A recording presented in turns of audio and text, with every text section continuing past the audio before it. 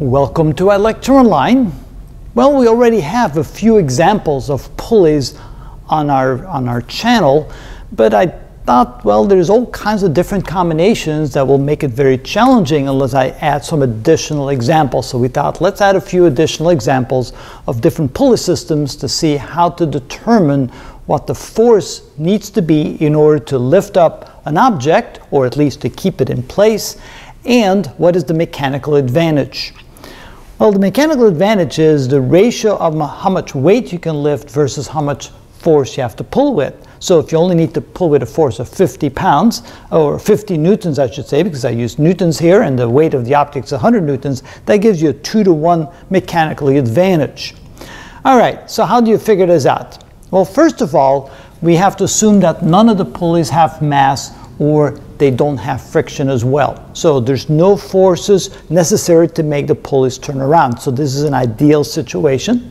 And if that's the case, we know that the tension on both sides of this pulley must be the same. So if we call the tension on this string right here T, that means the tension on the other side must be T as well.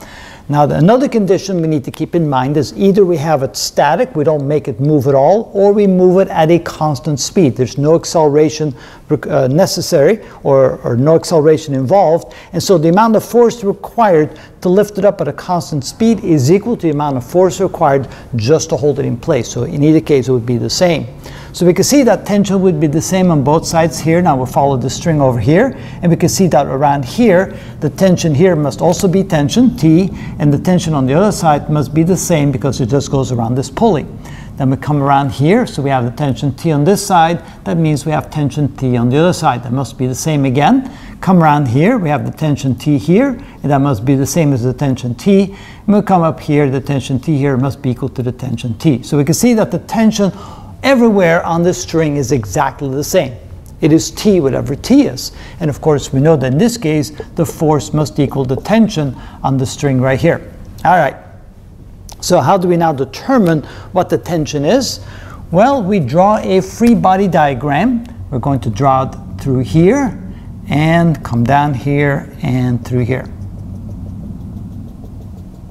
So that means that we have a force pulling down this way, and we have 5 forces pulling this way. So relative to what's in here, inside the free body diagram, relative to these 2 pulleys, all the strings are pulling upward.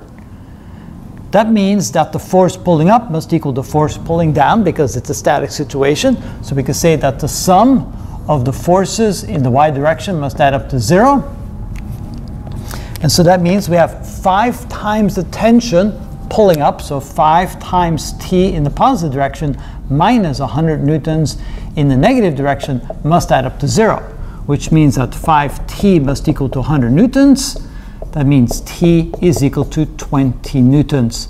And if T is equal to 20 newtons, that means the force required to hold up that 100 Newton weight is 20 newtons, or the force required to pull it up at a constant speed is indeed 20 newtons, and the mechanical advantage therefore is 5-to-1. In other words, we only need 1/5 the force to lift up the 100 Newton force. And so that's what we call mechanical advantage, and in this case we need 20 newtons to lift up a 100 Newton weight, and that is how it's done.